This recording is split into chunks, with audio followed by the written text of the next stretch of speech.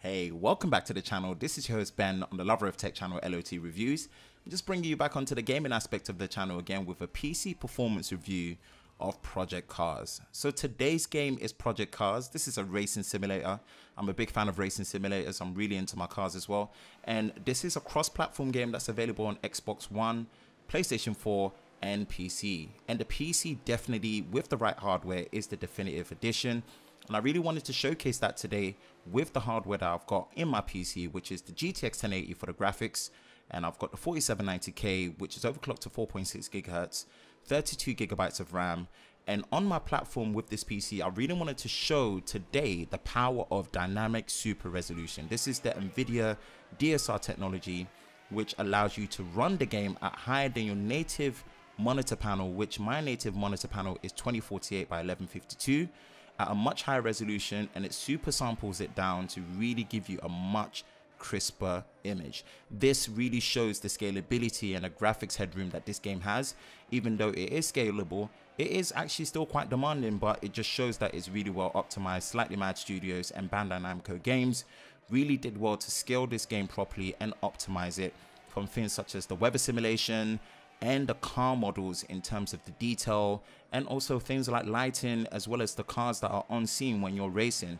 So I really wanted to deep dive in today, jump into the settings and show you what I'm actually running and what settings I'm running and how it's running at true 4K.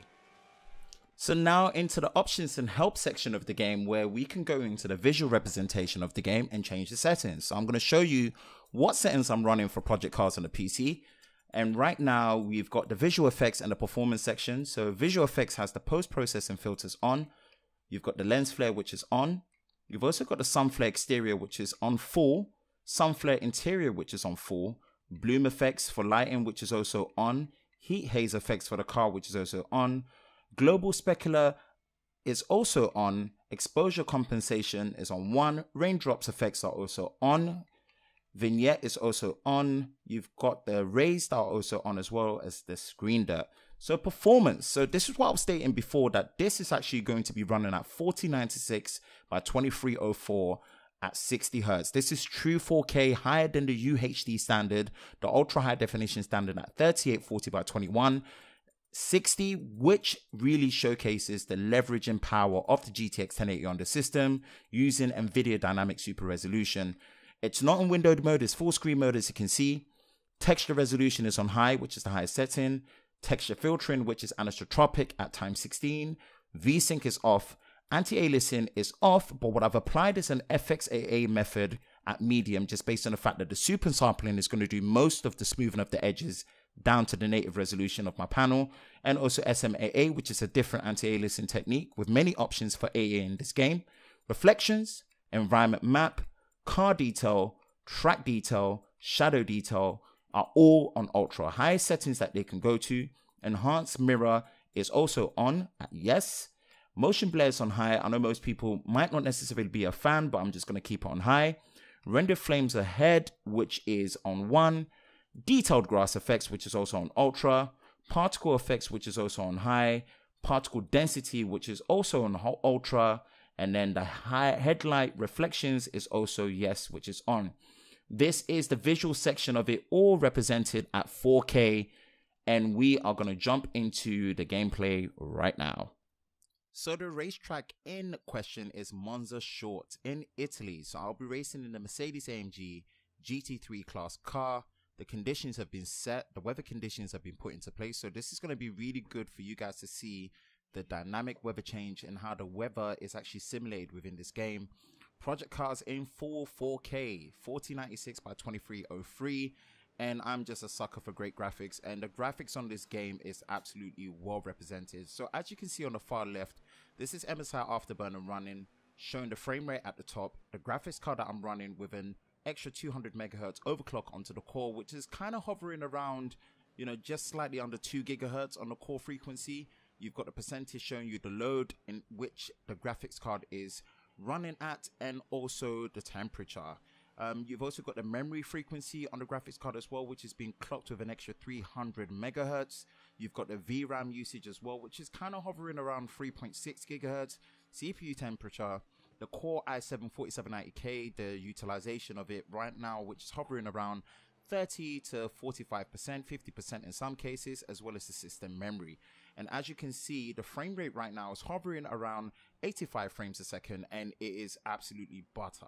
This is with FXAA on in medium, full dynamic super resolution at full 4K, and it just shows the optimization of this game is absolutely amazing. This is super sampling down to my native resolution, and it just looks absolutely gorgeous. There's smooth edges everywhere, and as you're actually seeing right now, into the next turn, over onto the next right turn and into the next straight lane into the game, you're seeing the weather dynamically change.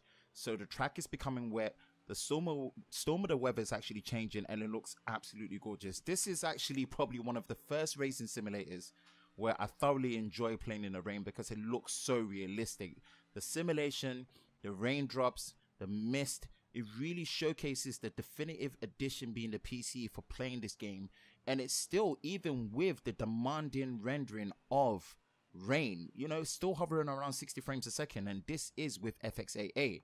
It just shows that with the right system and the right gaming components and the right graphics and the processor platform that you're using, playing games natively at 4K, even using dynamic super resolution, it is a reality. It's absolutely gorgeous, and it's just something that I just keep playing over and over again, whether it's free practice or solo with different opponents, even sometimes playing online as well. It's just so much fun, and because I love motorsport to be probably arguably my favorite sport, being able to have a racing simulator like this to all over all my favorite, you know, cars that I see, you know, when I'm watching on YouTube and sometimes I see in real life, is such a great representation of being able to, you know, see these games running at 4K, and then just the performance being so stellar and smooth, even at times when it's dropping to like maybe 59 or 58 frames a second. It's just so smooth, and the experience is so enjoyable to watch that, you know, it's probably just one of the best games you can see graphically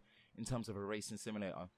What you can actually see right now is just the free angle being moved around, and that is pretty much the lap finish. So this is Project Cars. Hope you guys enjoyed it. Like and subscribe for more of the gaming content with Project Cars and other games in the future. If there's anything that you want to see more with these performance reviews, give it a like. Let's have a comment and a discussion in the description. Again, this is your host Ben on the Lover of Tech channel, LOT Reviews, and I'm signing out.